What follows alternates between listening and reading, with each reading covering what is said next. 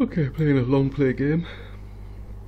I'm treating these ones as training games, even though usually when I'm playing the longer games, and that I treat them as like the proper games. I'm just treating these ones today as like training games.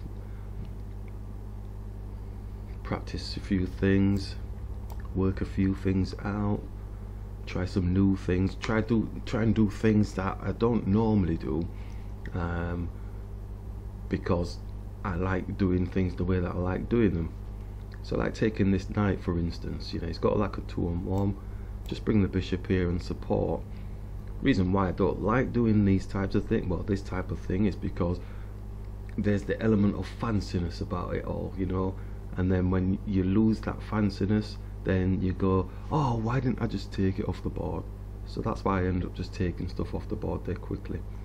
If I take the pawn, his queen's on here, and then it's got like a 3-on-1, so we'd have to open up the pawn and bring the pawn into support. So it could just take the knight and be on the queen. He has to take and double his pawns. Going to take the knight, be on the queen, doubles the pawns, then we can snap the one in the middle, either with the queen, probably take him with the queen. Evaluation will probably go, no, don't take it with the queen, why are you taking it with the queen, we have a free bishop here.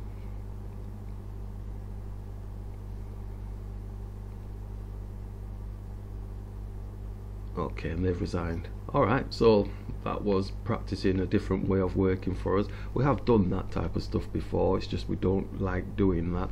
And like we said, the reason behind doing those types of moves is that it can get too complicated for myself, you know, where you're not taking stuff, you know, sort of keeping that tension all the time, and then you miss one small tempo move, and then it's all over, the move order's wrong or whatever, whereas you could have negated all of that by just simply taking the pieces off the board.